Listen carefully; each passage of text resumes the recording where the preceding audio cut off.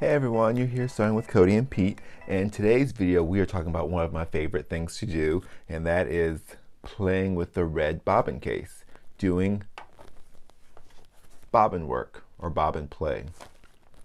So what this does is it uses a red bobbin case on the Bernina machines, which we'll talk about, using significantly thicker thread that can't go through the needle, and we could do some really fun decorative stitching with some really thick thread that really just lays nice and flat on the fabric.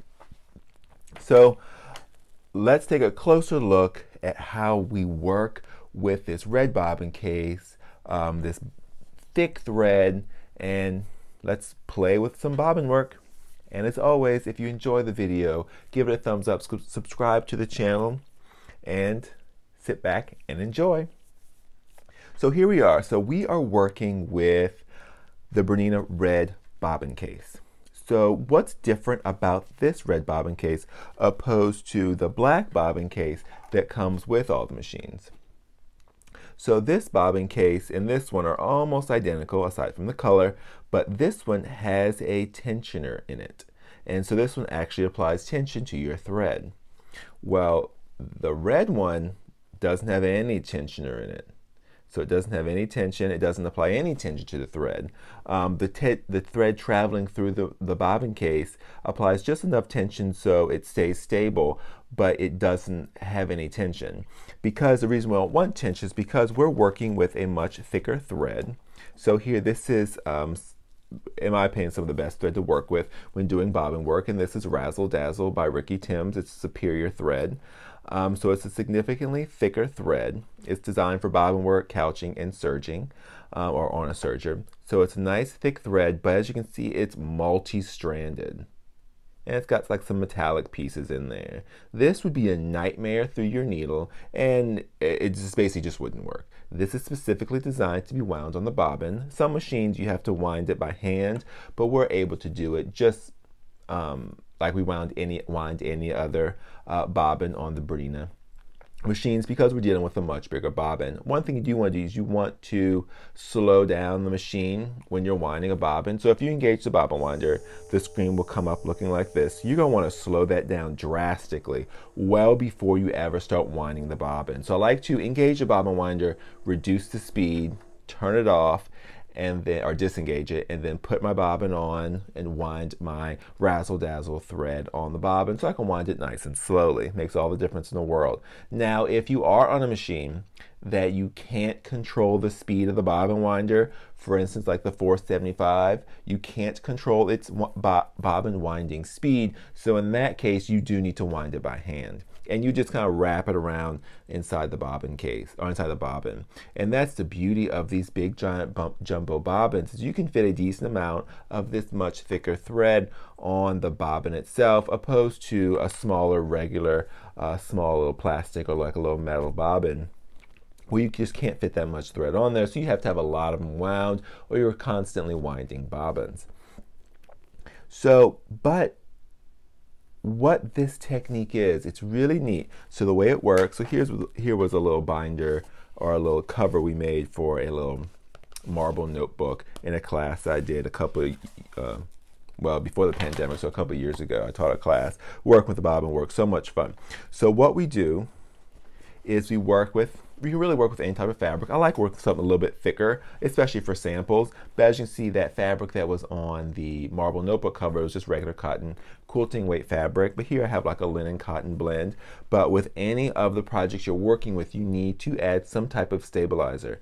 For simplicity purposes, I like working with the Shape Flex by Pellon. We use it for all kind of stuff. I use it in the collars for my shirts. My mom uses it for bags.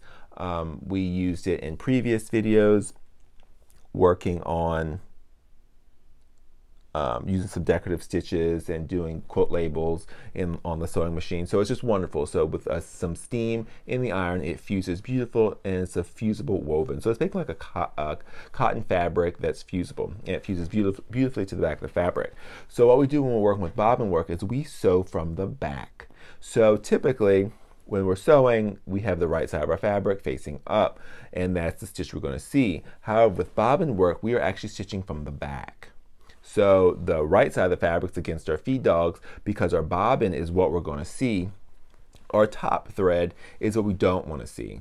So what I do whenever I'm working with bobbin, doing bobbin work, is I always draw my lines on the wrong side of my fabric. Typically it's on my stabilizer because I typically have it fused.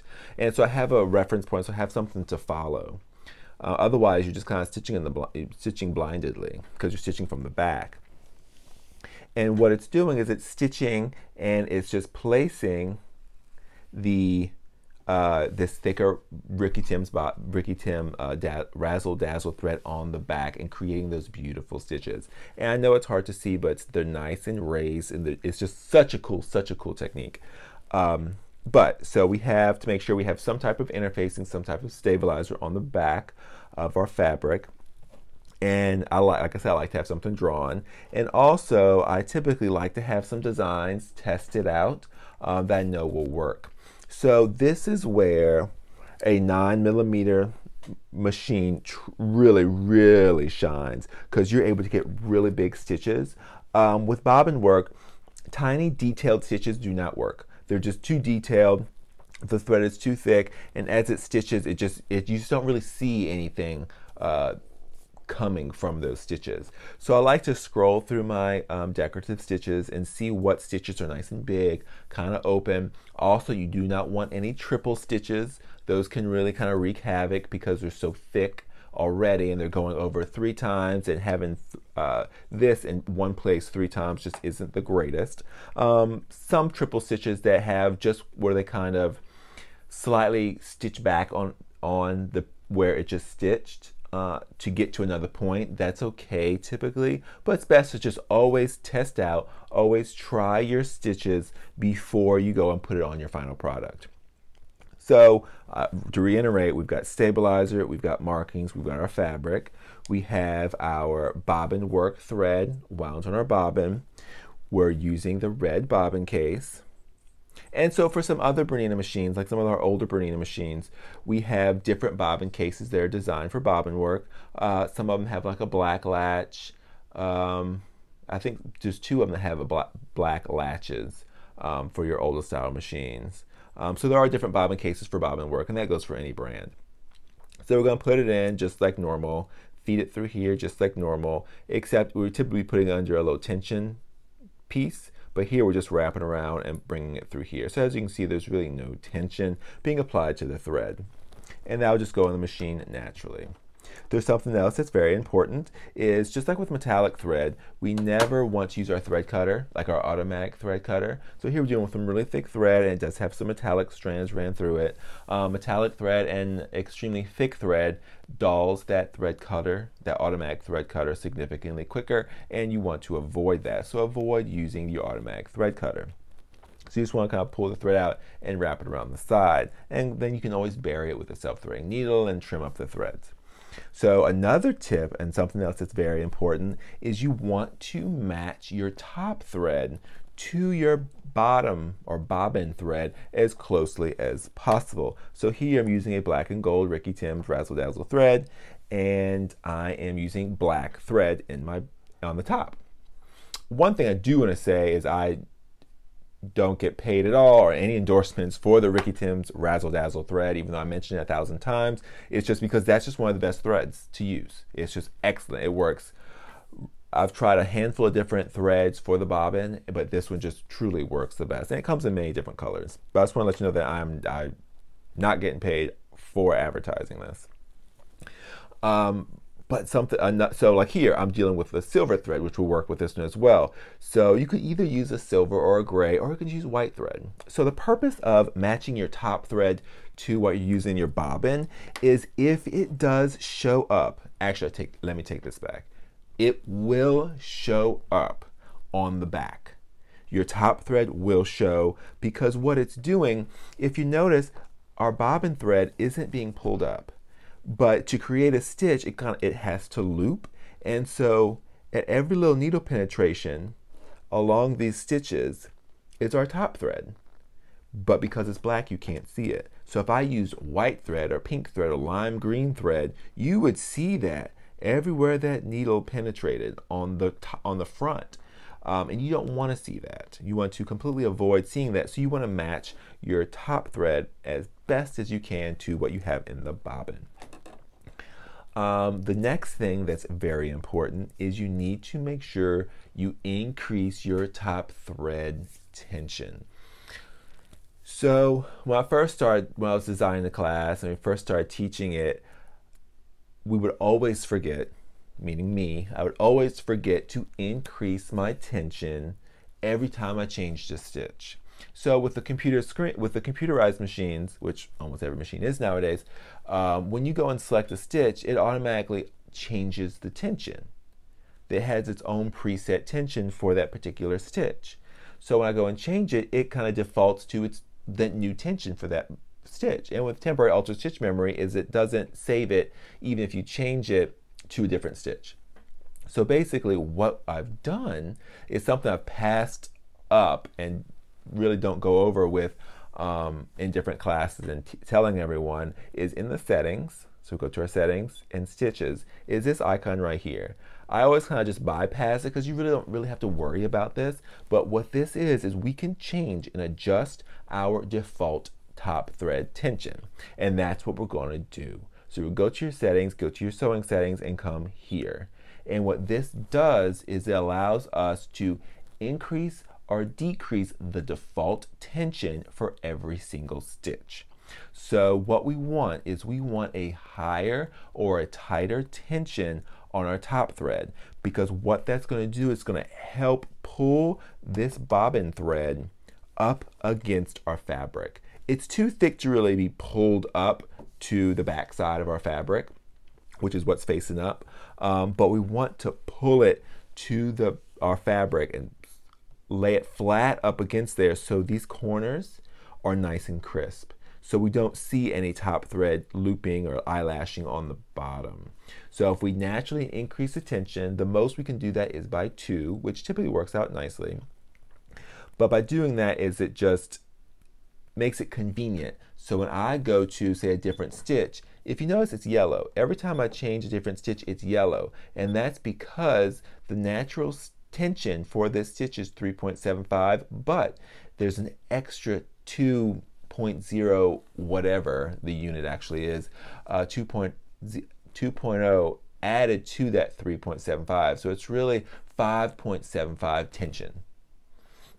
But instead of you having to change the tension every time you change a new stitch, it will automatically do it for you. This is something that's very, very helpful. So when I go to my stitch, so we're going to try stitch 616. I already kind of selected some stitches. So 616. So it's this neat little stitch. It automatically shown here, so that tension is 2.75, but it added some more tension to it. So we can go and stitch that out. There's something else that's also important. There's so many things, is the right foot. So you want to make sure you are using a foot, number 20C is perfect, that the center of the foot is elevated. So you can see here how the center of the foot is higher than the sides.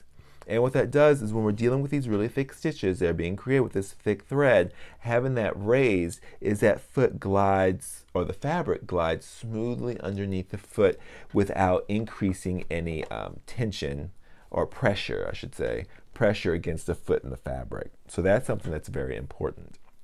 So let's easily get started. So we've got our tension increase, we've got our Razzle Dazzle thread in the bobbin, we've got black thread on the top, and ready to go. So what we're going to do, and what I use these lines for, is I use them to help me keep everything nice and straight. So what we're going to do is we're going to start stitching.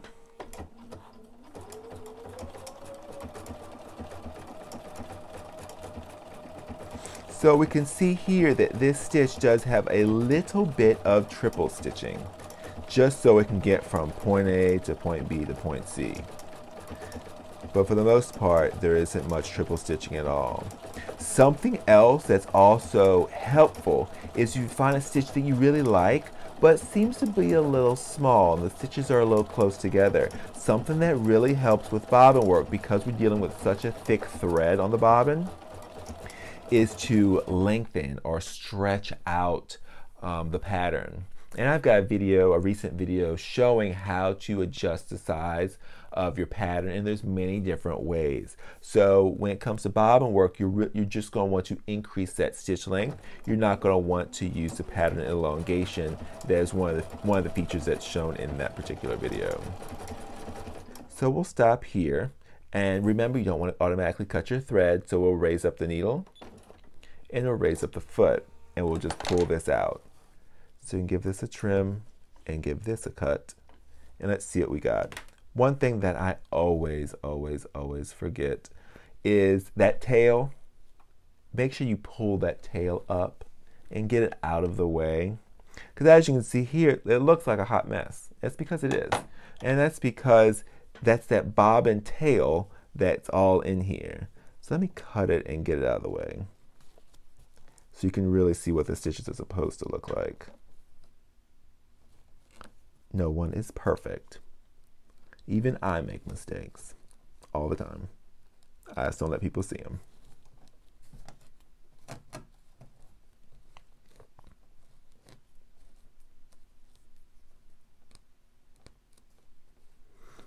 But we can see here how pretty those stitches look and how neat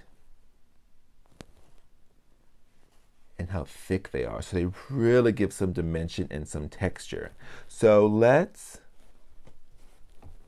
make sure we pull that bobbin tail out of the way before we start again. So let's continue, but let's increase the stitch length. So right now it's at 15.0, so I'm use my bottom knob and make it, let's see, do 24.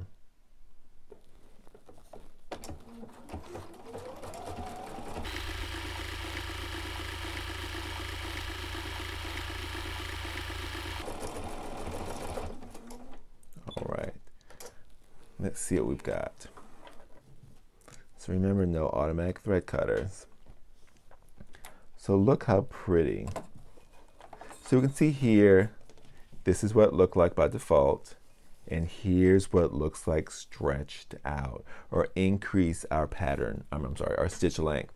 So it's much more noticeable over here than over here. So this is, you know, we've got that 9mm stitch width, and we really increase the stitch length of that pattern, and you get a really, really neat, cool looking stitch. So let's play with another stitch. So we're going to do stitch 656. This is a neat one, and we'll do the same thing. And this is how you can practice playing with your stitches. Is I always have got tons of pieces of practice fabric like this. I always write the stitch number I'm working with, and typically I'll write default and I'll write how I changed it, just so I know.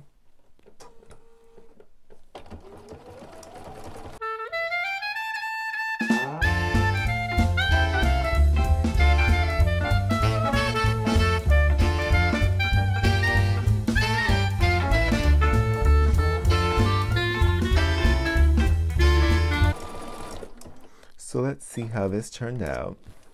But one thing is I selected a new stitch, and I didn't even think about changing my tension.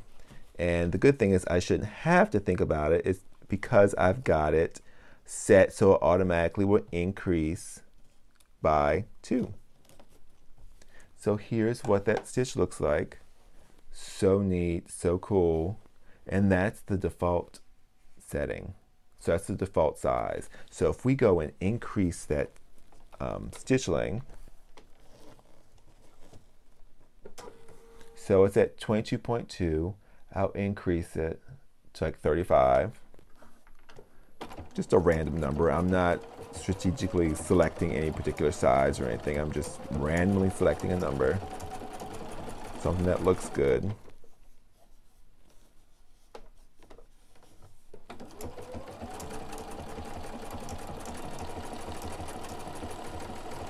And also with these stitches, I find if you stitch at a slower speed, you don't have to go real slow, as you can see, but the slower you go, it seems to allow that thick bobbin thread to pull up out of the bobbin case easier, and it gives you a prettier look opposed to sewing really, really fast.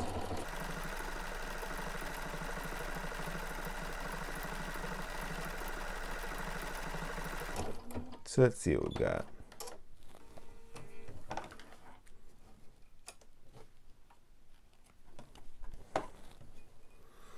Yes, look how beautiful. Look how cool that is. And you see how easy it is. So this is a really cool stitch. And this is stitch, what did I say it was? 656 on the 770. It should be a similar number on most machines. It's definitely in the 600 folder. So such a neat, such a cool stitch. So let's change it up. So let's change to this silver Razzle Dazzle. I've got some on a bobbin already. So here I've got this super long tail. So I want to preserve that thread. So I've got it in my bobbin case already. So I can actually just spin this bobbin and get some of it pulled up. So we'll put this in. And one thing we can do, we are going to change our top thread, but we can bring up that, we need to bring up that bobbin thread and have it at the top, ready to go. And you can either use your needle up, needle down button, or you can turn your hand wheel. So we're going to just change this to white thread.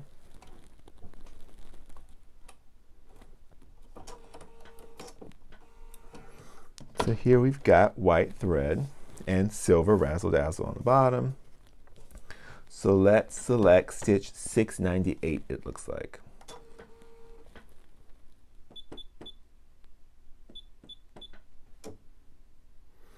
And we're just going to make it, let me show you. So here's stitch 698. So let's just make it bigger from the get-go, because we can see that we like those bigger stitches, those longer stretched out stitches. All right, let's give it a go.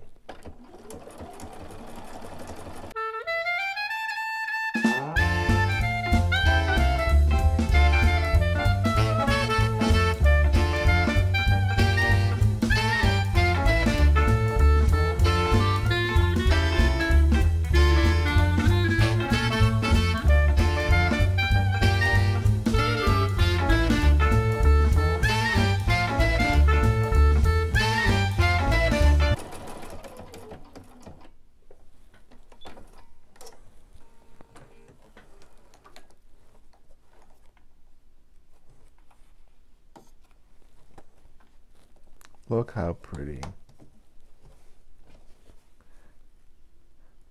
Looks nice and pretty. It's maybe a little hard to see on the camera because it is silver thread on a light color background. That's why I stuck with the black for the video sample. But how neat does that look? You can really embellish some fun things, or do some fun quilt blocks or garments or anything with these fun stitches and this awesome fun thread. That's pretty much it. There is one machine that has a huge advantage, and that is the Bernina 790.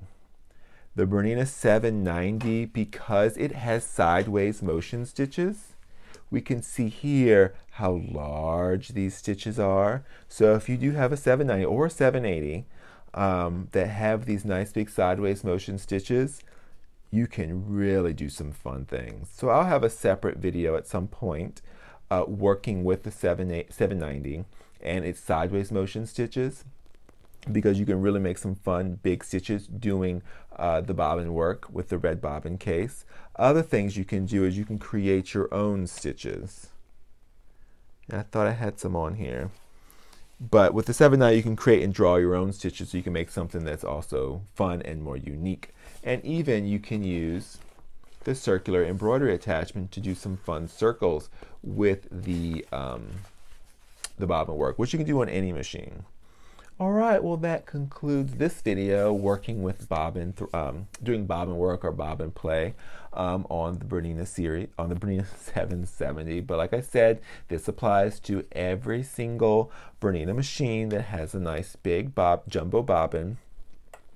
and you just need the red bobbin case. The red bobbin case is a must. Otherwise, you'd have to deconstruct your black bobbin case, and then the odds you can get your tension back to where it was are slim, and it's just not worth the headache. The red bobbin case is wonderful. You just pop the bobbin in, and you're good to go. And remember the different steps and the different things we did. One of the biggest being the number 20 C-foot and increasing your top thread tension to get these stitches to lay nice and flat up against your fabric. All right, stay tuned for some more fun videos working with different feet, accessories, techniques on the Bernina machines, and with some other fun gadgets. And as always, if you enjoyed the video, please give it a thumbs up, subscribe to the channel, and as always, happy sewing!